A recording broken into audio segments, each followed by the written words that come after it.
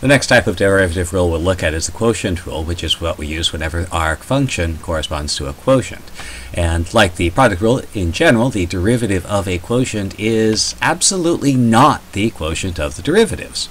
Instead, it's a rather more complicated expression. In general, the derivative of a function that is a quotient, we have our numerator function and our denominator function.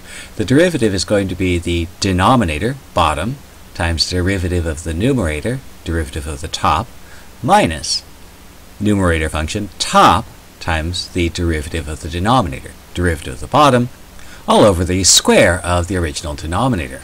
And that's in our differential notation. Equivalently, if we want to use prime notation to express this rule, we have derivative of a quotient is equal to the denominator times derivative numerator minus numerator derivative denominator all over the square of the denominator.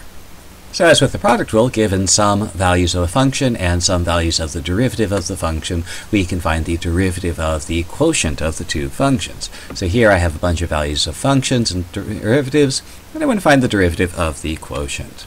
So let's see, it is a quotient, so we apply the quotient rule. First thing, let's set it down. A good way of memorizing this formula is to just write it down a few times. As you use it, you will remember it. So the derivative of the quotient, bottom derivative top minus top derivative bottom all over bottom squared. So I want to find the derivative at 3, so I'm going to evaluate all the functions and the derivatives at 3. And now I can just fill them in from the given information. So g of 3, we know what that is. F prime of 3, we know what that is. F of 3, we know what that is. G prime of 3, we know what that is.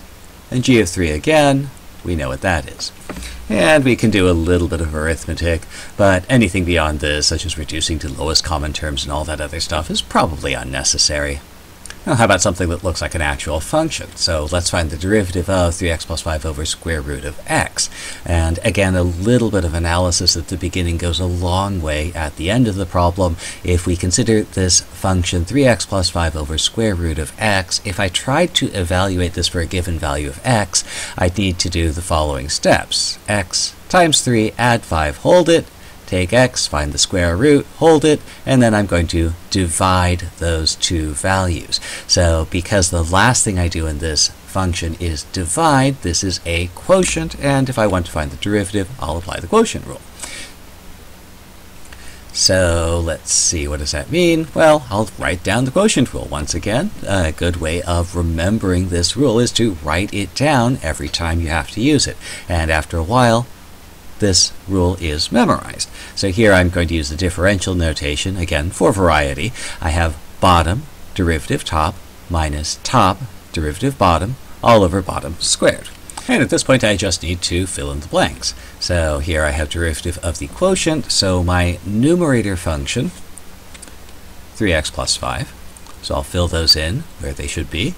My denominator function, square root of x, so I'll fill that in where it needs to be. And again, I haven't actually differentiated yet. I still need to find derivative 3x plus 5, derivative square root of x. So let's go ahead and do that. So derivative of 3x plus 5 is 3. Derivative of square root of x, remember this is x to power 1/2, so the derivative is going to be 1/2 x to power minus 1/2.